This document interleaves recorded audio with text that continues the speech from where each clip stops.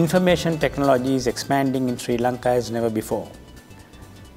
About 7 years ago, the IT literacy rate in our country was less than 4%. Today, we boast of an IT literacy rate over 40%. So that's a remarkable progress. As the IT industry expands, what is needed most would be the personnel. And I believe these personnel would best come from the school system.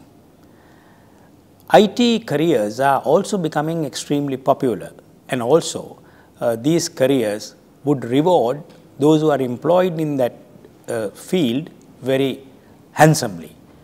My appeal to parents, well-wishers, children in our school system is that please take to IT as a career. There is a great opportunity for you in this particular field.